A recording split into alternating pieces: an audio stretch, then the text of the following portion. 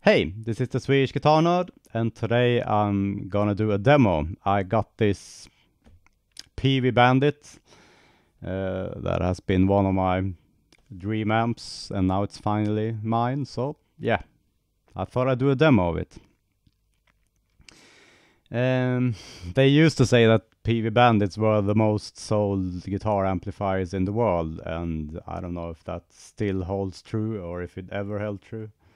But there certainly are very common. You see them everywhere, and yeah, they've been around for quite a while, and they have been made in several different versions. This is a early 80s one. It's in the Solo series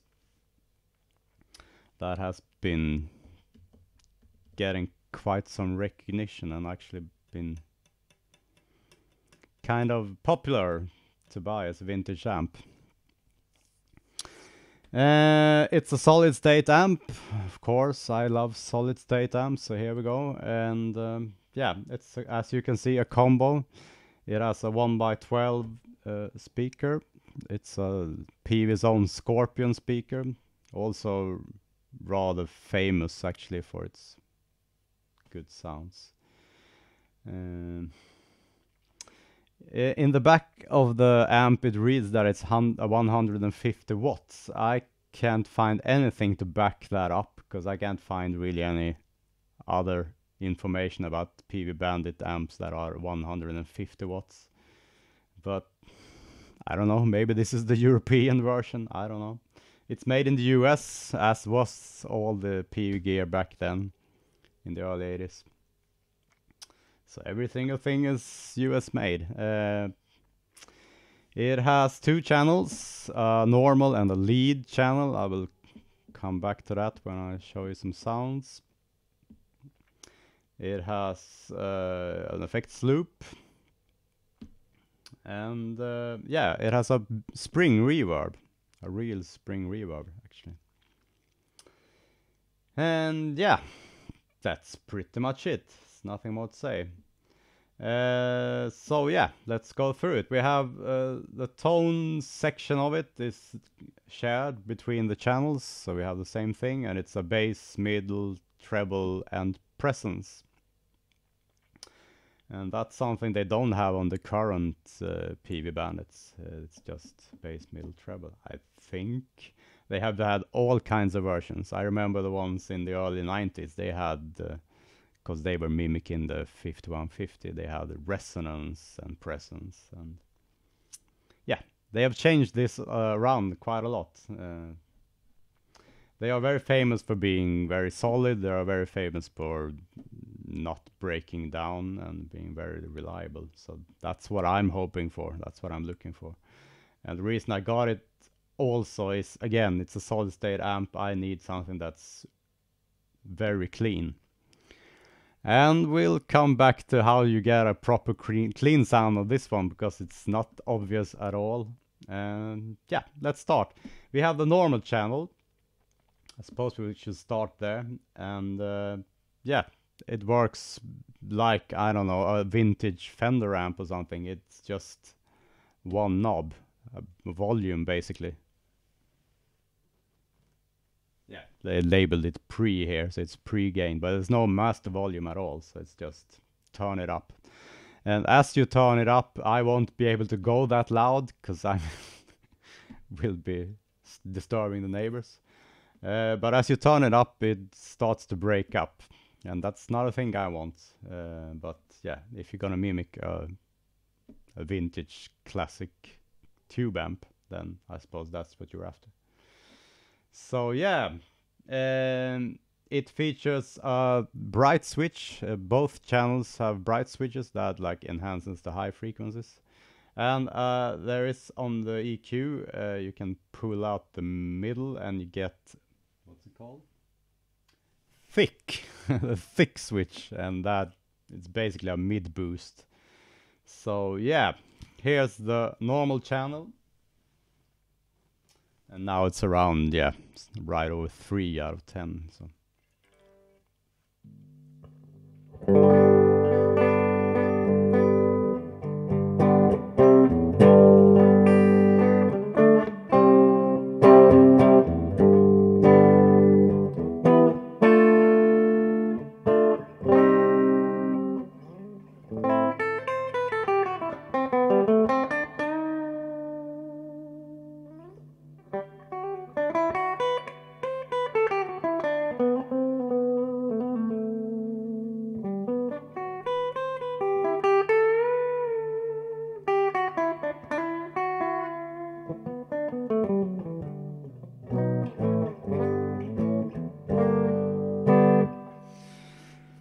Yeah, and if I pull out and get the bright switch engaged, it sounds like this.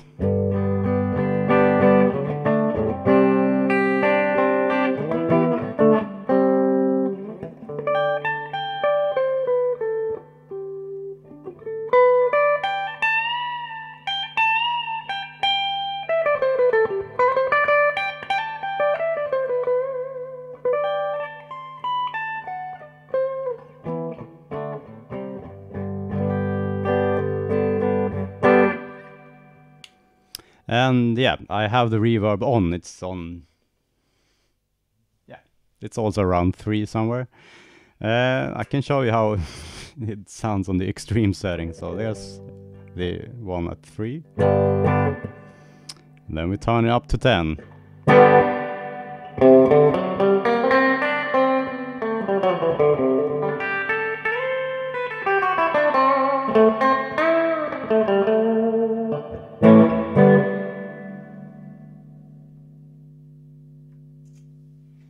So there you have it. Yeah, okay.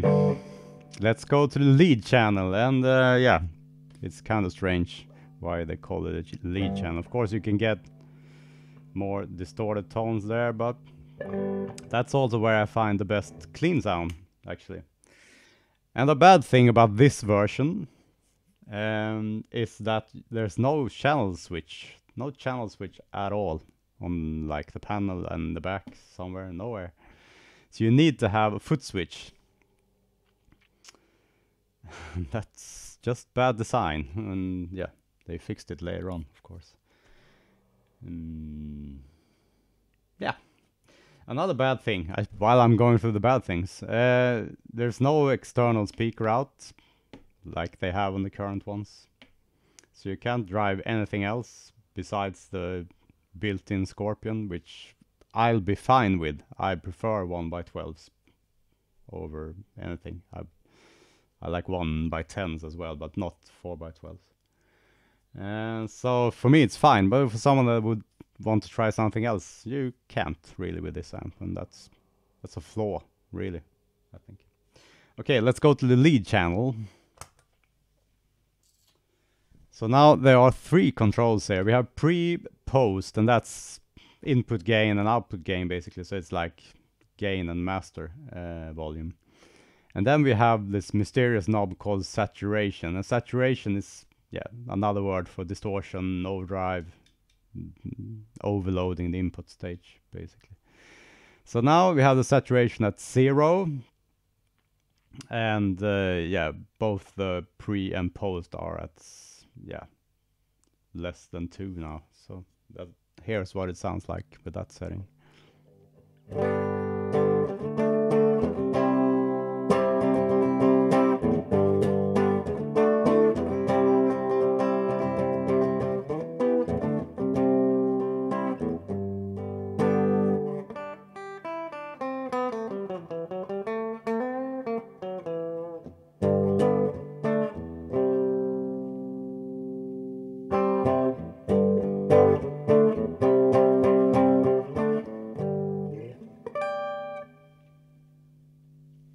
And here you can turn up the post like the master volume, and there will be no added distortion or clipping or overdrive. So we'll see. I turn it up a bit, not to scare the neighbors away.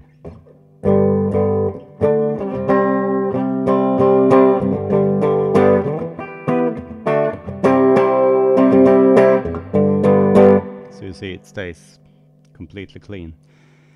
What you heard there was actually the input of my mixer clipping, not the amp. And so yeah, this is what I will use, basically, because this is the loudest clean sound you can get on an amp, and it doesn't, like the normal channel that actually breaks up, this one doesn't. Okay, so let's get some actual lead sounds then. So I will turn the gain up, or the pre up, a bit, see how that affects the sound.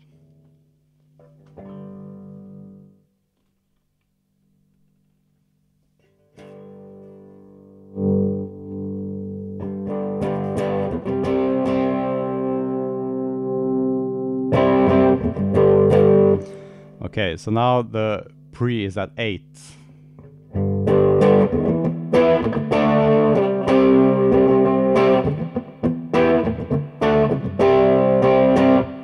Yeah, here's the bright switch, by the way.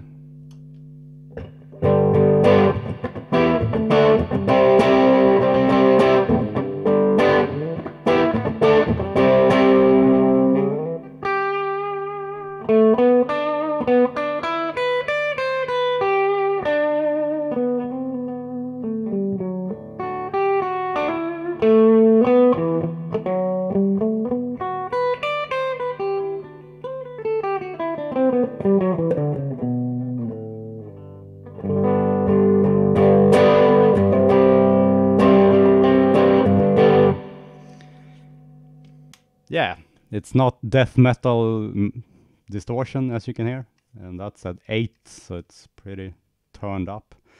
Well, let's engage the saturation then, since that, I suppose, is supposed to add some distortion to it.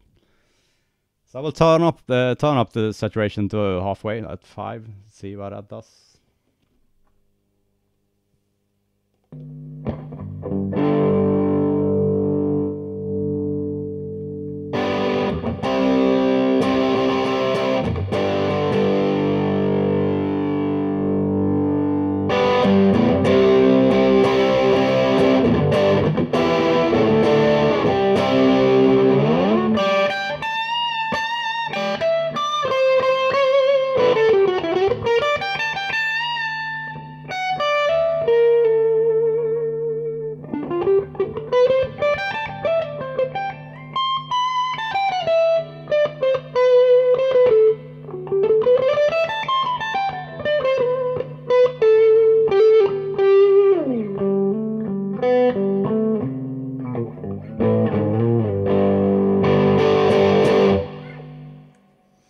Yeah, it's still not super distorted. So yeah, let's turn the saturation up to 10 and see what that does.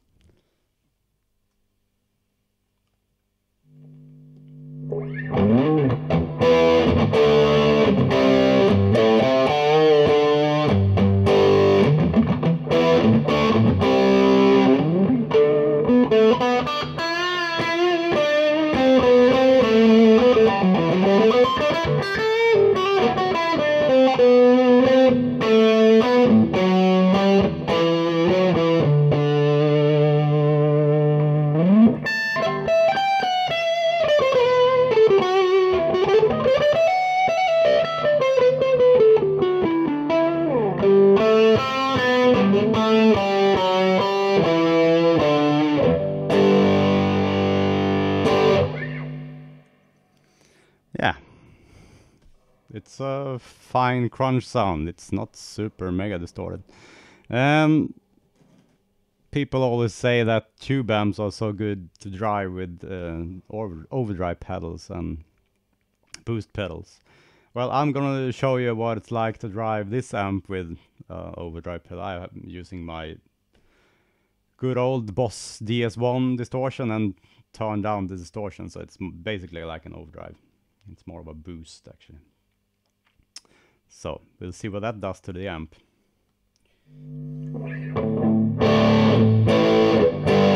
So that was just the amp, and then we added distortion.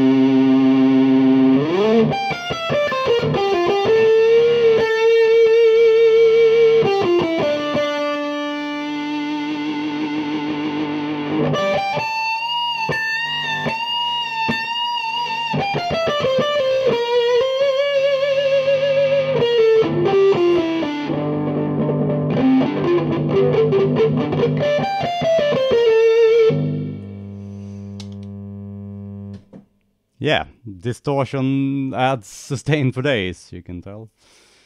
Yeah, I think it drives this pretty well, and I mean it retains the character of the amp, and it just makes it more, I don't know, singing.